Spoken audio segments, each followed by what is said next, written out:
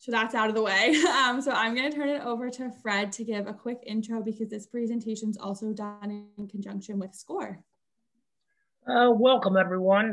My name's Fred Engel. I've been a SCORE mentor for 8, 9, 10 years, whatever it is. I just want to thank you for attending. We're really pleased to be working with the Chamber on these lunch and learns. And we've been doing this, I guess, 4 or 5 years.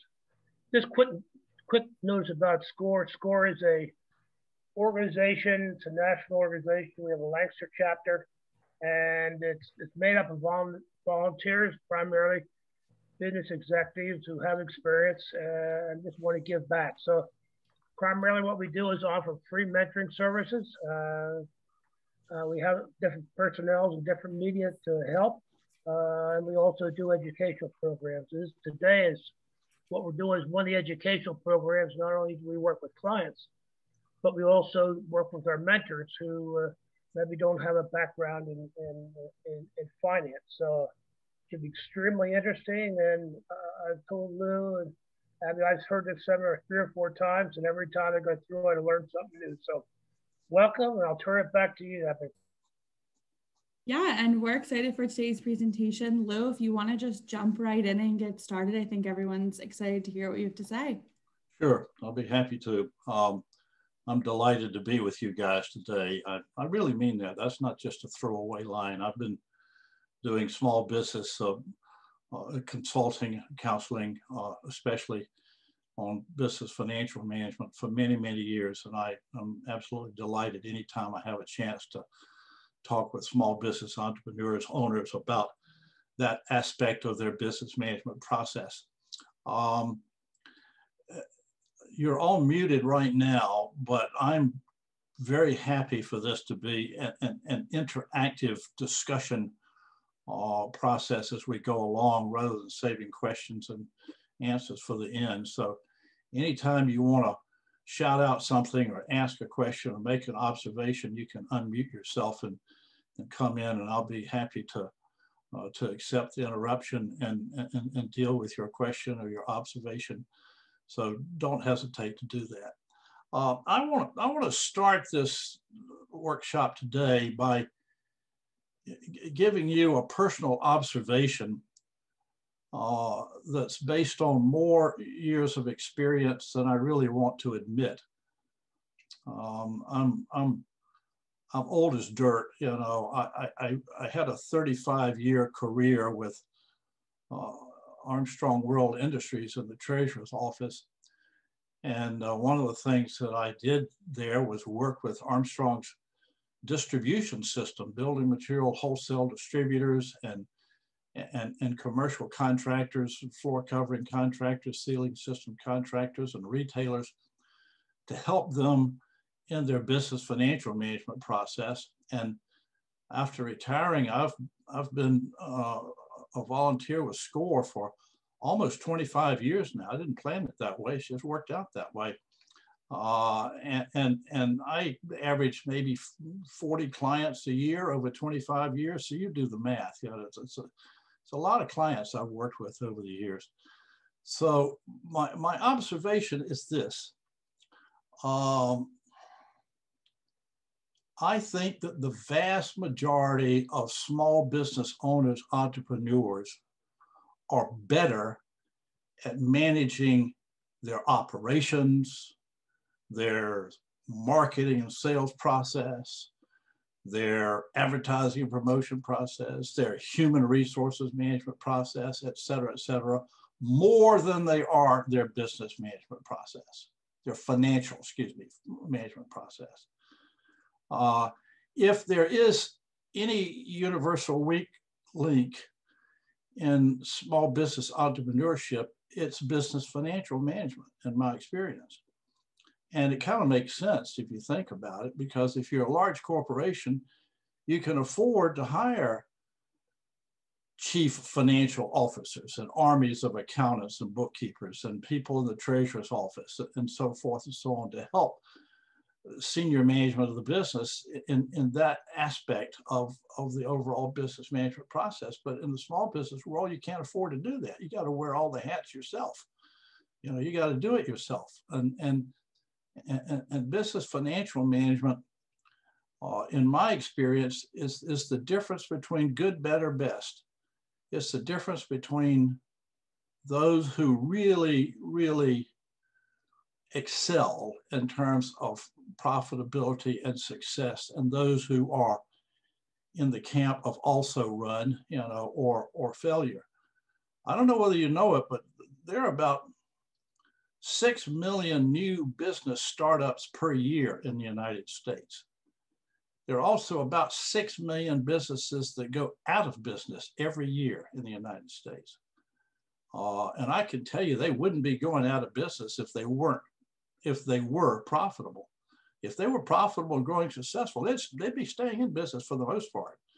So you got 6 million people that are not making it going out of business. That's why the small business statistics in the United States stay at about 26, 28 million year after year after year. Or the graph, you know, in a hospital chart looks like the patient is dead. It doesn't change much, you know, in terms of small business growth. It's even declining a little bit right now in the last 5-7 years, according to the statistics I've seen.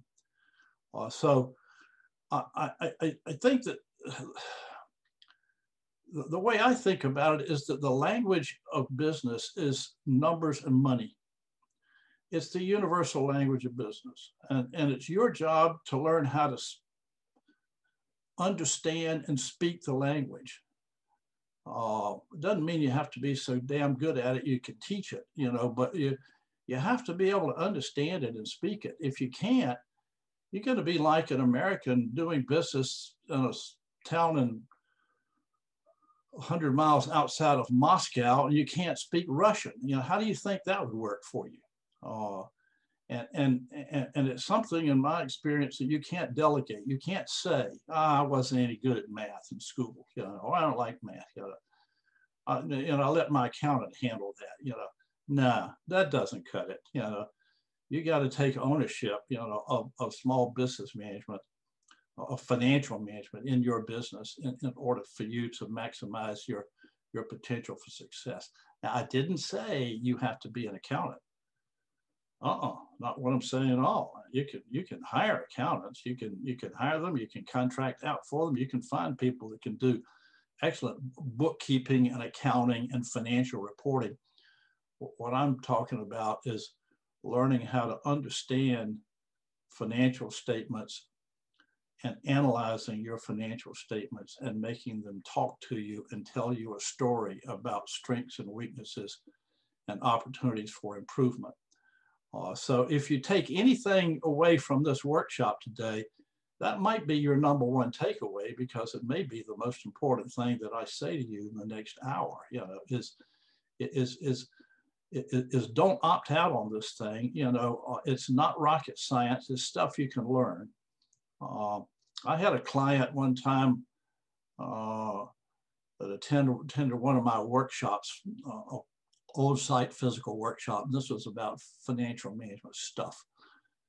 And she came up to me at the end of the workshop, like kind of like Uncle Sam in the Army recruitment, you know,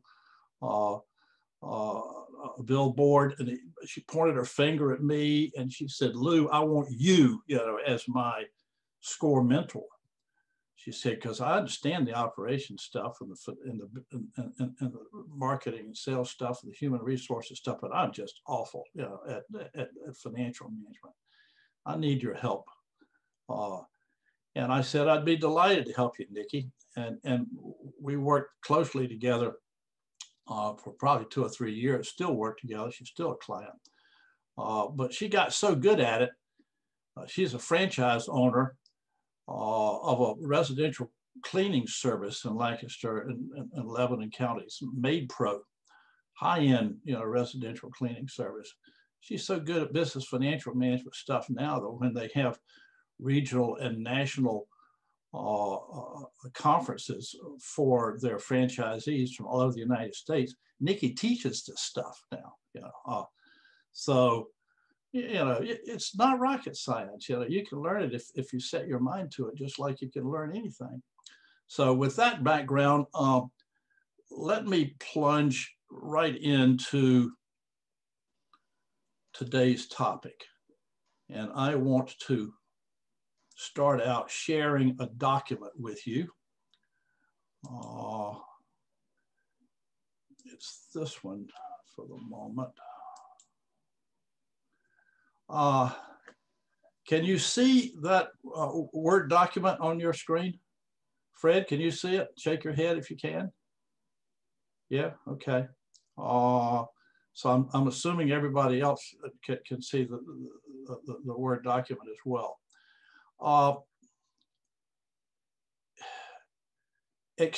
For discussion purposes, accept what I have written as a good performance standard or premise.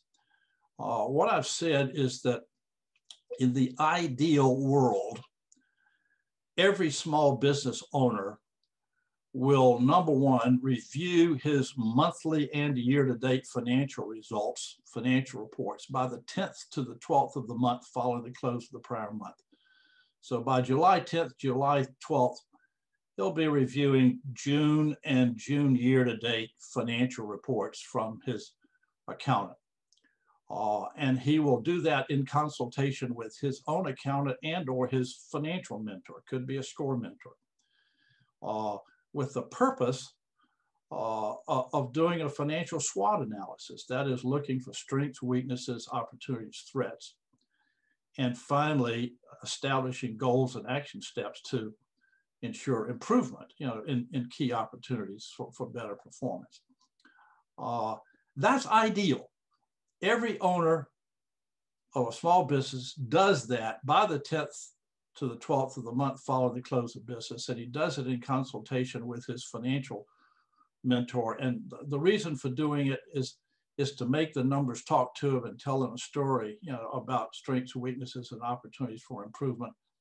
And then he establishes action steps to work on improving the key performance areas that he sees, as needing improvement.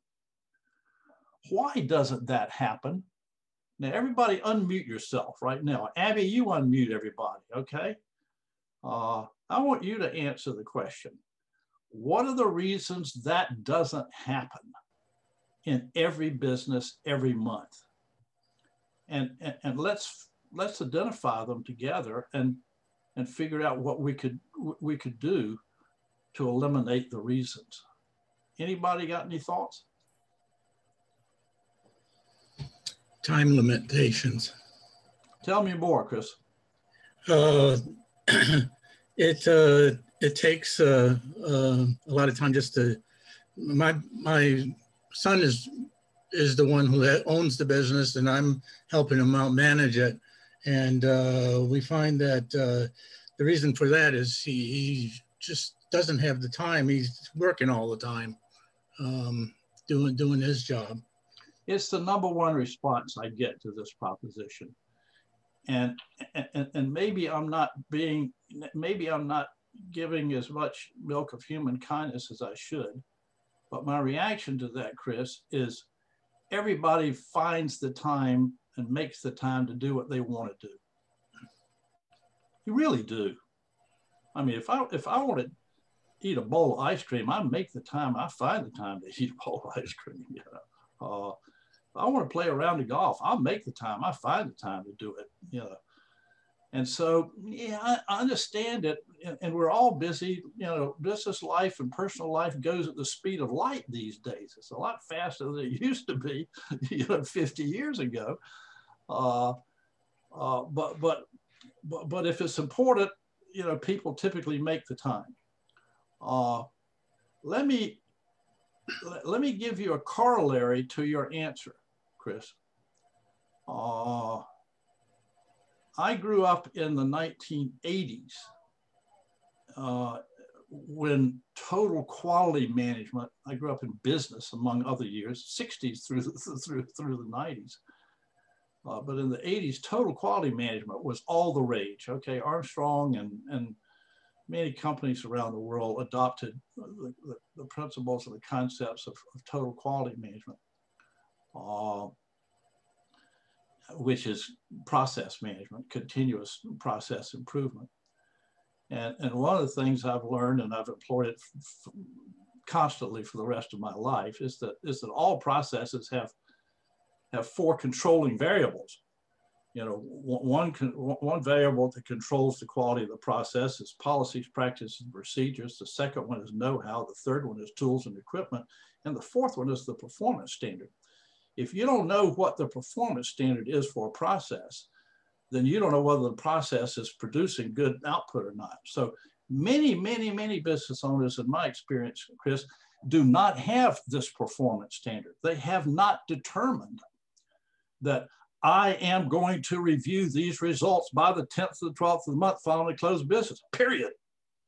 That's what I'm going to do. There's no performance standard, so I'm not holding myself accountable. It's too loosey-goosey, you know. I'll get to it when I can. That's not a performance standard. But you're right, Chris, it's time. What else? What else stops people from doing it? Having a reactive instead of proactive view of the process. Tell me a little bit more about that. I'm not quite sure I understand it. So waiting until after the month end is closed to start reviewing different key parts of the business. So account changes, any accruals that need to be done, and any expenses in that area, making sure that you're aware of what's coming up and looking at them ahead of time to try to get that information done in a timely manner. Well, what can you push back into the month? You know, you're definitely hitting on a reason. I think you are. You know, that's well known to me, and it's simply this: somebody in the business is preparing financial reports. That's either an internal part-time or full-time employee accountant, could even be the owner themselves, you know, or it's an external contracted out service. And that accountant comes to the owner and says, I got 5 questions that I need answers to before I can close the books on June. You know, what is this expense for? What is this expense for? What was this money spent for? You know, what was this all about? What, I don't understand this, I don't understand that. Give me answers to all those questions, you know, and then I'll be able to close the books, you know, with an accurate, up-to-date, full reporting of the operating results for June and year to date, and the owner ignores them because he's too busy, Chris.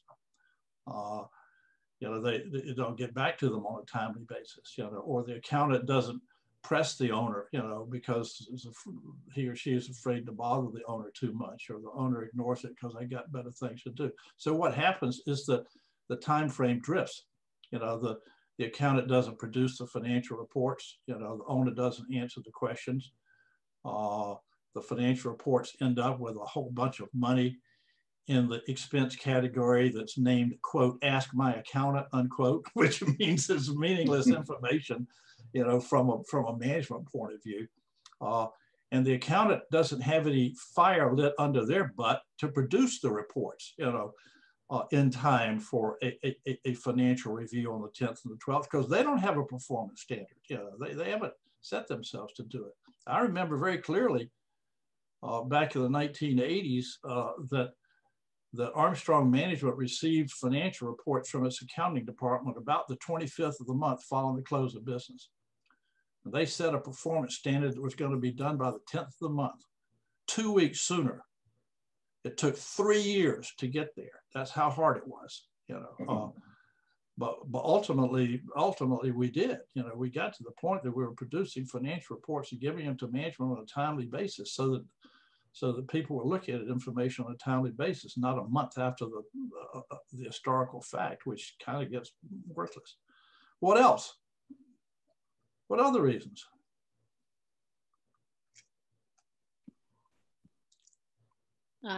What comes up for me is, you know, some fear, avoidance of actually, you know, really looking at the numbers. Thank you so much. It's real. It really is real. It's OMG. Don't make me go there. You know, beat me with an ugly stick, but don't make me do that. You know, fear and avoidance of what you don't know and what you don't understand. And I don't know how to counteract that, except to say to people, understanding financial statements and analyzing them and making them talk to you and tell you a story about strengths and weaknesses and opportunities of improvement, it's an art and a science, and it takes practice. My analogy is it's like playing tennis. The first time you ever got onto a tennis court with a tennis racket in your hand, you didn't know what the hell you were doing, did you? I didn't, still don't, for that matter, you know. But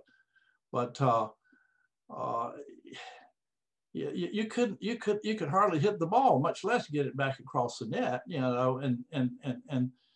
And if you got it back across the net, you didn't know what to do next. You know, the person returning it, you couldn't tell by their body angle or the way they were approaching hitting the ball where it was going to go. You were standing there flat-footed, you know, and the ball sailed beside you. You were awful. You couldn't serve the ball. You could hit a dinky shot over the net, but maybe it wouldn't get into the court where you were aiming it, you know. But after you practice and practice and practice and did it, you know, you start to get better at it. It's like anything, you know, you start to get better at it. Same thing with business financial management. So fear avoidance has to be addressed head on and conquered by saying, this is something that I can do. Anything else hit anybody else? And those are all good ones. That's good enough for my purposes right now. I've got a few others that I'm going to add when we send out a recap to you of this workshop. But those are the important ones. And I would encourage everybody attending this workshop to say, I'm going to establish this as my performance standard for monthly business financial review and financial analysis. I'm going to do it exactly this way, and try it for about 6 months and see how it works for you. See if it starts to make a difference in your understanding, you know, of your own information, and in your use of that information to help you focus on key aspects of business management and improving your profitable performance. I have never worked in my almost 60 years in business with a client where they did that and came back to me and said that was a waste of time. Not one. Every single client I've ever worked with that has actually done what I'm encouraging you to do has come back and said, that's one of the best things I've ever done, you know, in disciplines I've ever imposed on myself in my business financial management life. So enough preaching. Maybe you're already converted, but I would strongly submit to you that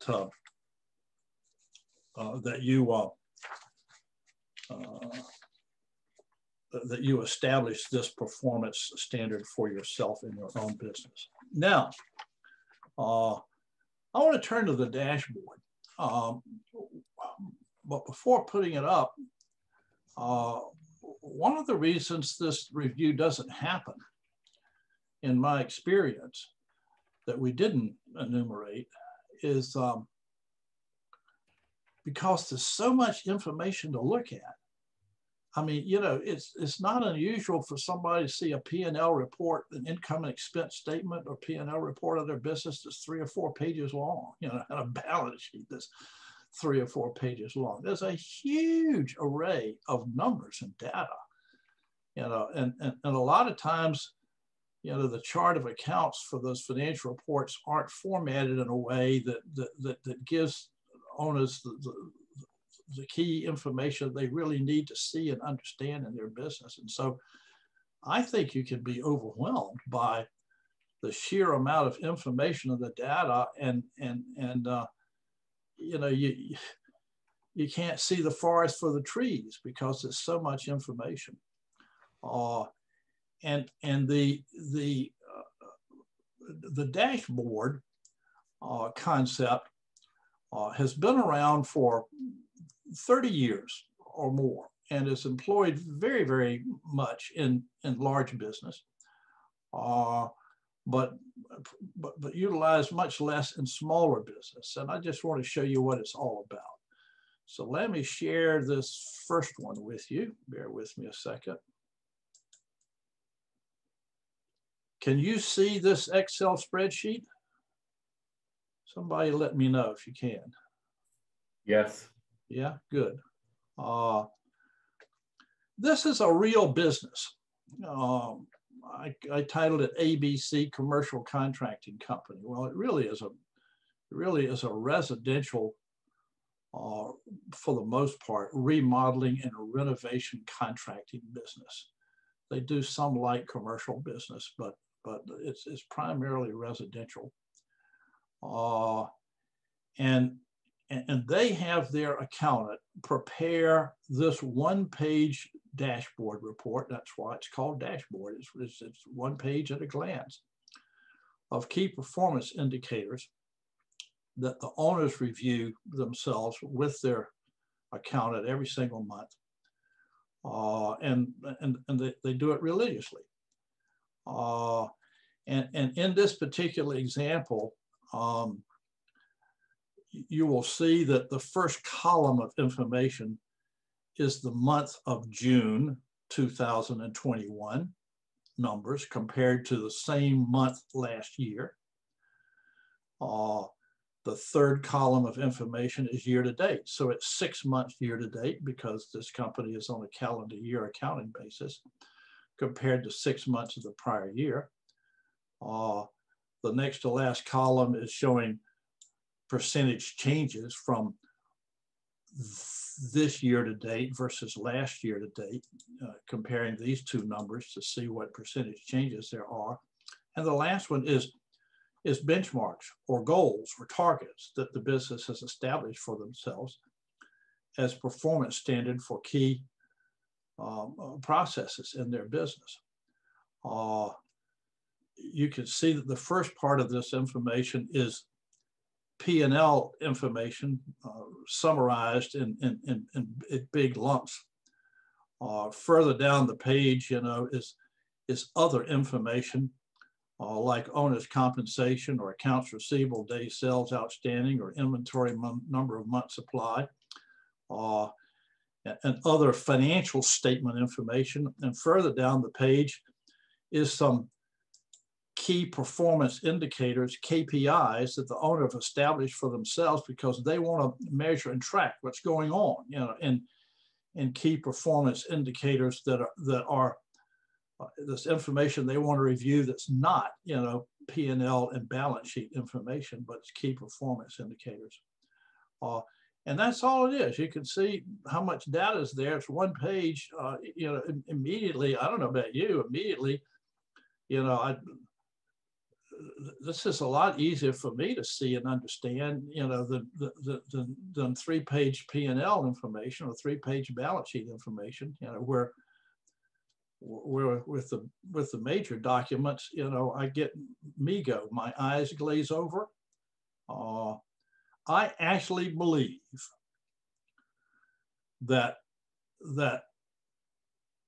monthly performance reports, P&L reports, balance sheet, cash flow reports from accounting systems, QuickBooks, whatever else accounting system you might be using. I actually believe that it's raw material for analysis in an Excel spreadsheet. I believe that Excel spreadsheet's the most important business management tool ever invented. Actually, I don't. I think the most important business management tool ever invented is the to-do list. But I think the second most important business management tool ever invented is the Excel spreadsheet. And financial statements are raw materials for Excel spreadsheet analysis. So I could be Socratic now and ask each of you to tell me what you're seeing item by item here, but it might end up taking more time than we have in our 1 hour minimum, and I might also crunch into question and answer time. So let me just tell you very quickly, you know, what I see when I look at this information. Number one, I see that sales in June were pretty darn good relative to June of the prior year. You know, they were up 20,000 bucks.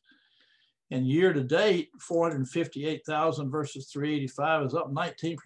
It's sounds pretty strong in terms of sales results for the year to date. And I could quickly see that gross profit margin dollars in June was higher than June of last year, but the gross profit margin as a percent of sales is down slightly. Nothing to be terribly concerned about, but I've highlighted it in red and I've put it all in yellow because it's like a little caution there. You know, for the year to date, though, I'm overjoyed because my gross profit dollars are up 27% year on year with a 19% increase in sales. My gross profit margin as percent of sales is 47.5% against 44.7% the prior year and my 45% standard. My eyes immediately say, wow, 2.5 percentage points higher than my goal means $10,000 more dollars in gross profit margin. And I'm emphasizing this because I often say to my clients, gross profit margin and gross profit margin as a percent of sales is, quote, more important than your mother, unquote. It's the number one thing that you want to focus on and concentrate on in any business, because if you get gross profit margin right in your type of business, you generally can be successful by controlling your overhead expenses. But if you're out to lunch, you know, with regard to gross profit margin for your type of business, you're going to really struggle. I mean, if you're a retailer and your typical retailer margin is 35% of sales for the industry, you know, and you're running at 28%, you're gonna play hell, you know, trying to be successful because your margins are so much lower than the industry norm. It's exceedingly difficult, you know, to get your overhead expense low enough to be substantially profitable. So you need to be hawking gross profit margin constantly in any type of business. Also, I like to say gross profit margin is real money. Sales are not. So sales are, the purpose of sales is to create gross profit. Gross profit you can use to pay overhead expenses. You can't pay overhead expenses with sales. You pay overhead expenses with gross profit margin. So that's the first thing I want to know about business. Second thing I want to know is overhead expenses. I call it overhead expense, operating expenses. General selling and admin expense that don't necessarily change with sales. You know, the cost of goods sold that's subtracted from sales to create gross profit, that varies directly with sales, goes up and down with sales, but operating expenses are pretty flat or only semi-variable. Rent expenses there, whether sales are good, bad, or indifferent. You know, rent's the same. As an example, so in this case, while my operating expenses are running higher than last year, and a tad bit higher than gold, I'm still happy with them, and I gave them a green look. You know, I've got green here meaning good, green here meaning good, red here over here meaning look out, what's happened there maybe, and yellow maybe just highlighting important numbers. So operating expenses I'm pretty happy with. Net profit was good for the month. For the year to date, it's really strong. You know, it's 50% higher than the prior year, and 3 percentage points higher than the prior year, and above my benchmark. Cash flow, I'm not going to dwell on that a lot today. There are about 3 different definitions of cash flow. This one is so-called EBITDA, EBITDA, earnings before interest, taxes, depreciation, and amortization. And the key thing to understand about it is whether it's positive or negative and the extent to which it's positive or negative. And in the case of this guy, it's strong for the year to date. I want to know how I'm doing relative to the prior year in terms of my own owner's compensation. And for this purpose, I show salaries plus profit distributions out of the business, because many small business owners pay themselves X amount of money in terms of W-2 salary compensation, and Y amount of money is simply profit distribution out of the business, like a dividend. And so the money they really are taking out of the business is both salary plus profit distributions. Some of the profit distribution can be to cover income taxes, quarterly income taxes, but the rest is for themselves. And so profit distribution doesn't appear in the P&L. It's a balance sheet, a transaction. But for my purposes, I want to see it combined with salaries, because I can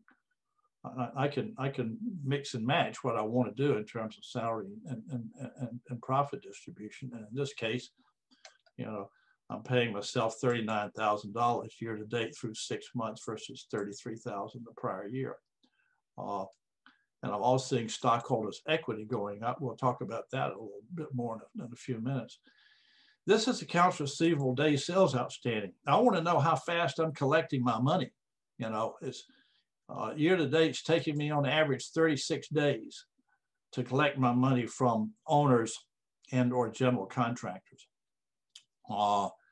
And that's good. I probably should be giving that a green, instead of I will, that should be green. That's doing fine. Except, no, I'm not so sure, because it's not quite at my performance standard level. I want to be at 35 days. And so this might invite me to look at my accounts receivable aging schedule and say, where's the slow pay, and where do I need to focus my attention on following up to collect money. I want to manage my inventory. So I'm looking at inventory number of months supply. And that's a calculation I won't get into, but I don't want to have too little inventory, and I don't want to have too much inventory, because it's just tying up cash in that asset that I may need. I want to know how I'm paying my creditors. Accounts payable days payables outstanding. I want to pay my creditors with an average of 25 days, and I'm doing very well, 21 days. A lot better than I was last year when I was at 46 days outstanding. And I'm looking at some other things like interest-bearing debt. What are the levels of my interest-bearing debt? Last year was 45,000. This year is 67,000, way up. But part of that's to finance the growth in my business. I am interested in my return on stockholders' equity, or my return on investment, and I'm doing fantastically well this year. I mean, I'm looking at profit being of 83% on return on my stockholders' equity versus a 50% standard. And then in the contracting business, I'm saying there's some key performance indicators I want to track and measure that wouldn't necessarily apply to anybody else. They're unique to me. The biggest thing I want to know is how much money do I have in my backlog of so-called executory contracts? How much money do I have under contract to be executed in the future with firm contracts?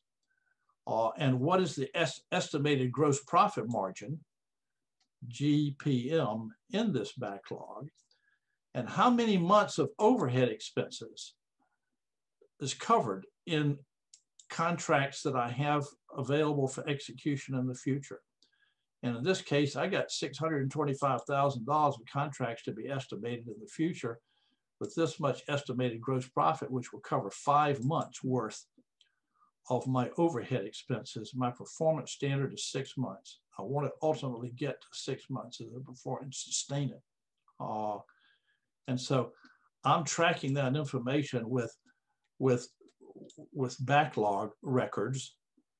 And this is a summary of my backlog records, and that's separate from the P&L reports. And I also want to know how much retainage is outstanding in accounts receivable. That is when people hold back a final payment from me until everything is completed in terms of punch list work. general contractors and owners, and sometimes it takes a lot longer than I would like it to for me to collect that final retainage on the contracts. I want to know what my retainage is in accounts receivable at all times. So that is a classic example, of a financial statements dashboard. In the case of this particular client, they say to their internal accountant, who happens to be a contracted out service, not only do I want you to prepare the financial statements for my review by the 10th or the 12th of the following month, but I want you to spoon feed me this dashboard report. The accountant prepares it. And the accountant says, here's everything you need to know on one page, and what you're seeing may invite you to dig further back into the information. But here are your key performance indicators and your dashboard at a glance, and it can be the basis of your review meeting, and then possibly digging back in further with things that you identify that you want to see and understand more information. Now let me shut up for a minute and ask you guys, does this make any sense to you? Do you see any potential value to approaching your business financial performance review with a tool like this?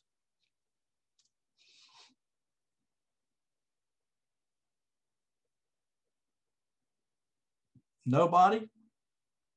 Unmute yourself if you got anything you want to say or want to share. Do you think this is doable, or is this pie in the sky? Is this going beyond what most small business owners could really hope and or expect to do? What do you think? Well, if it's pulling data from the information you've already entered from somewhere and somewhere else, let's say QuickBooks, and putting it in this form, I see a great value in having this information that's really quick to see under one page in an Excel spreadsheet. It's not overwhelming, is it, Chris? No, it's not. And I, sometimes I'm too close to my own thinking that I can't easily put myself in other people's shoes. That's why I wanted your feedback. I just think it's, I just think it's a lot easier if I'm a small business owner to look at my information like this. And then, and only then, if I feel like I really need to, I can dig back further into the details. Otherwise, I don't even have to look at the financial details. If overhead expenses is running higher than I expected it to be, and I say to myself, well, the percent of sales is fine, but I got $25,000 more overhead expense than I for the 6 months to date than I did last year. I want to know exactly where that is and whether or not there's something I need to focus on and work on improving. Then I got to go back into the P&L data. But otherwise, I don't bother. Lou? Yeah. Should this report show 3 months so that you can see a trend? You certainly can make it any way you want to, Jim. I definitely have had clients in the past that have said, I want to see 1 month. I want to see the next block be a 3-month view, quarterly view, and then the next column is year to date, and it could be 10 months year to date. But if it's October and I'm reviewing September, this could be September this year versus September last year, third quarter this year versus third quarter last year, and year to date, 10 months year to date this year versus last year. It's really what the owner thinks that they want to look at. Or you could have month versus last year. You could have first quarter, second quarter, third quarter, 2021. Is that what you meant, Jim? Third, quarter by quarter view?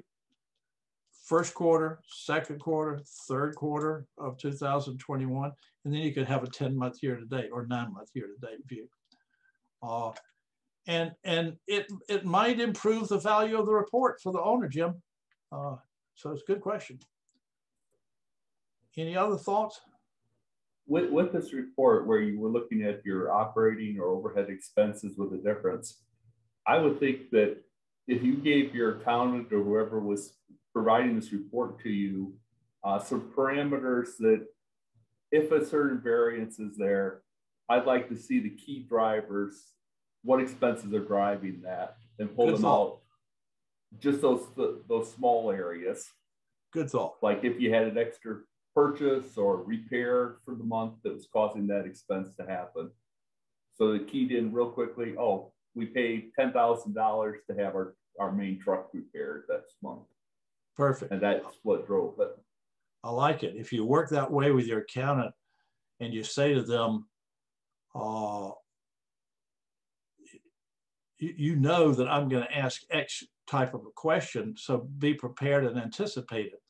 I mean, you know that if I see operating expenses running $25,000 a year ahead of the prior year, I'm going to say why. And so it's going to be very helpful if you spoon feed me the 2 or 3 reasons why, because it probably is only 2 or 3 reasons. And so that could be part of the package or the supplementary package that the accountant is prepared to feed to you when you have your financial review. Save time, money, and provides focus. It's a good thought. In the interest of time, let me show you another one very quickly.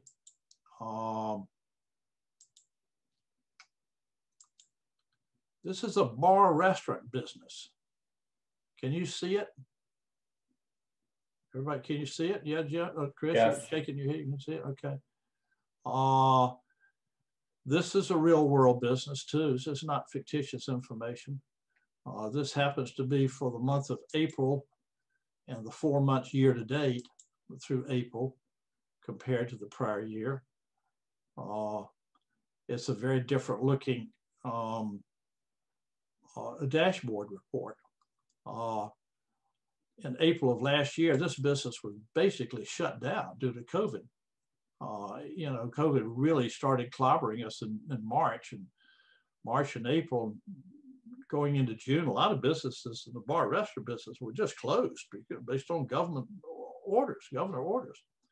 So they had to pour $900, you know, of takeout business that particular month, you know, last year, because they weren't primarily a takeout business when they started. You know, they had a negative gross profit margin, you know, of $200, and their operating expenses were $18,000, and they lost $18,000 of operating loss in that particular month. April this year is a completely different story because by April, COVID was semi behind us, you know, and we were semi back to a pre-COVID normal, you know, beginning in April. So their sales were back up to $90,000. And the gross profit margin was 22% of sales, but still negative relative to their target of 30%. And a big comeback in sales year to date, up 18% versus the poor first 4 months of last year. But the gross profit margin is still suffering relative to their norm of last year, which was close to 30% of sales. They still got a long way to go. They cut their operating expenses or held them down this year relative to last year, but they're still not as low as they need to be relative to their norm. But they were very good, you know, in the month of April.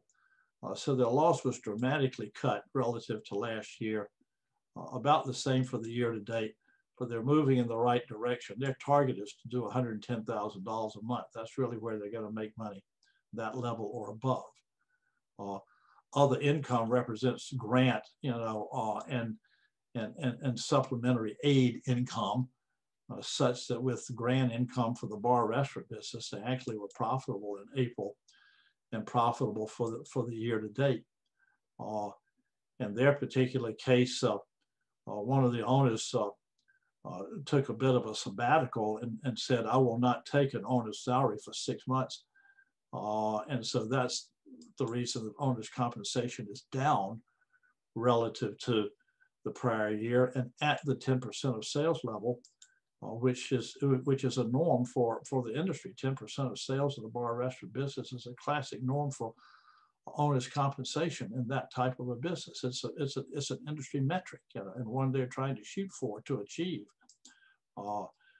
They know that if they can get sales up to $110,000, $120,000 a month, they could pay themselves a combination of salaries and health insurance and profit distribution that's equal to close to $100,000 a piece for the owners, which will be very, very comfortable. Their interest-bearing debt is dramatically higher than it was a year ago because of EIDL loans, the 30-year long-term SBA loan financing that they got, which has been extremely helpful to them. So their debt to net worth ratio is substantially higher than it was a year ago. But in terms of financial strength, they're more solid today than they were a year and a half ago because of extraordinary COVID financing. They, in the type of business they're in, they say to themselves, I want to hulk. What is my direct labor expenses relative to sales? Direct labor, including taxes and temporary labor. I need that to be about 20% of sales. They got a long way to go to get that at the level they want it to be. The direct cost of food and drink as a percent of sales in their business and in the restaurant business as an industry norm needs to be about 50% of sales. They're doing well there.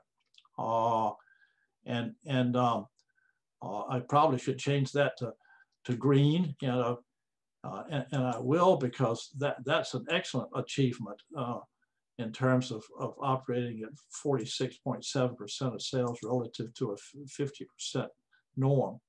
Slightly higher than a year ago because of unusual circumstances. And in their case, they want to make sure that rent and common area maintenance fees are staying in line with what they think may be reasonable for their business, because they've expanded their business in terms of physical footprint at a substantial increase in rent this year versus last year. And they want to be very careful that they're following that. So these are three things that they have said that are other KPIs that they want to follow in their business because they're extremely important to them. Other than that, the P&L information, the owner's compensation information, the interest-bearing debt, debt to net worth, return on stockholders' equity. That's fairly standard, type of information that might appear on any typical dashboard report, and the other ones are specific to them. Do you see a little bit how the dashboard concept can be modified and tailored to fit any type of business? That's the reason I wanted you to see it. Now we only have a few minutes left. I've introduced to you this tool that I hope that you will consider and perhaps test out using for your own business management processes. Are there any areas that we should have talked about that we haven't hit that you want to raise or question or make a comment about? If so, please unmute yourself and shout out.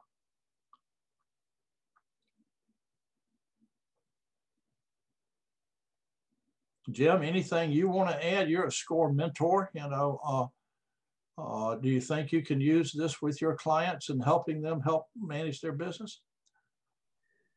I think that knowing that you've got some national information, either from the Small Business Administration, that we can come to the financial mentors and say, this is the type of business that we have. What are the benchmarks that are realistic for this type of business? And you can go into the data and come up with that information. Yes, it's a good comment, Jim. A lot of small businesses don't know where to get industry norms, benchmarks for their types of business. We've got them at SCORE, don't we, Jim? You know, and it's one of the things that we can bring to the party, you know, with our clients in terms of business financial management. Okay. Anything else hit you guys?